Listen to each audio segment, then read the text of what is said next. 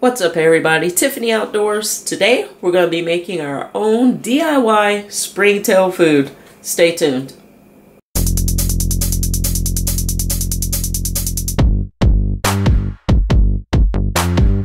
There's the hawk.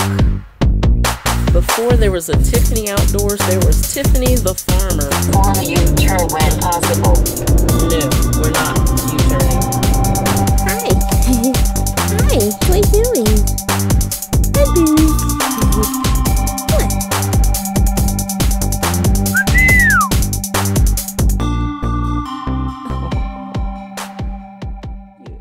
So while cultivating springtails, I wanted to try my own food mix. So I'm going to give this a go.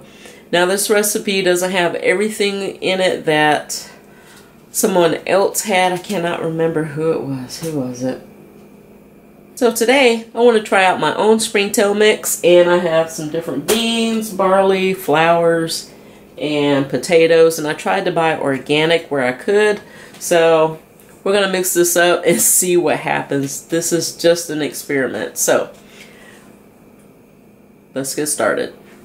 First thing I want to do is mix in all my ingredients in this bin here, and then we're going to take it out of here and put it in a blender and then a spice grinder to get it a nice fine powdery mix. So first thing I want to put in is some of this 15 bean soup mix.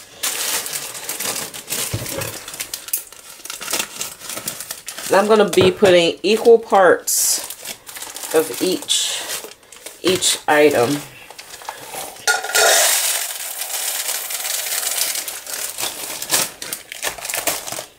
I'm just going to use this little red cup here as my measurement. Got some beans. Next up, some organic coconut flour.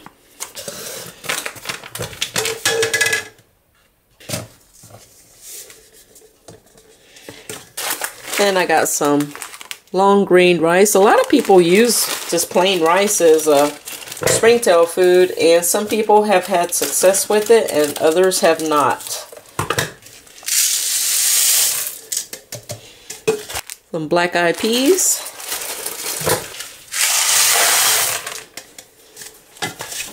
Barley.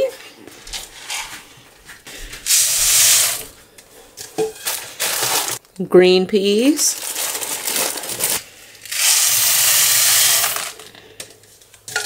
And mashed potato flakes. There we go. Now I'm just gonna mix this up with my hand to get it all mixed in. And then we're gonna stick this in the blender and then a spice grinder. Wonder what color this is gonna be once it's all mixed. That'll be interesting. Alright, let's get the blender. Alright, I'm going to put a couple scoops in the blender with this cup. I don't know how much to put in there, maybe not too much. And put it on one of these ice things. Let's see, aerate. Oh yeah. Let's see how fine that is.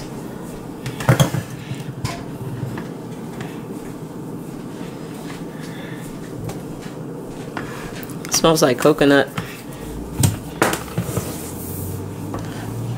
Phase 1 complete. Now for the second part, and that's with the use of a spice grinder.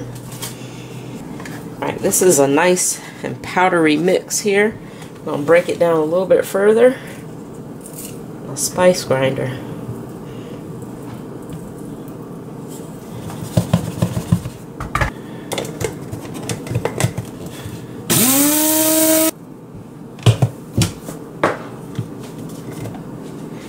Wow, perfect. Super powdery.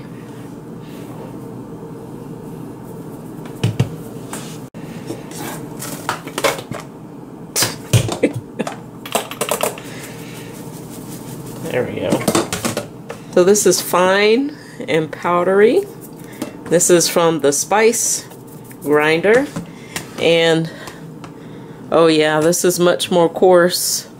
So highly recommend doing that second grind with the spice grinder. Definitely. I've got a small container. This had hummus in it. So I'm going to use this container as my experimental colony for my homemade DIY Springtail food. I'm just going to call this Colony X1. Experiment 1. And I'm going to take some out of another colony that I started.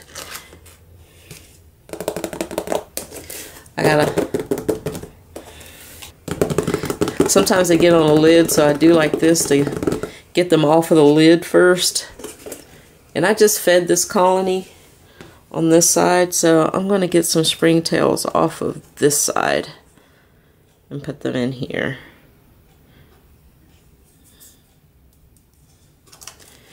I like to do two small scoops.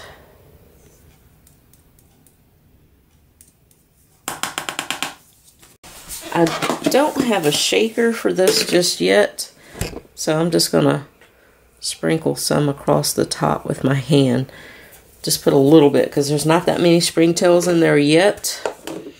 I'm hoping this colony does well, and away we go. So as this colony goes along, I'm going to be doing some updates on it, and I will keep you guys informed. In 2 weeks, we'll do a check on this colony.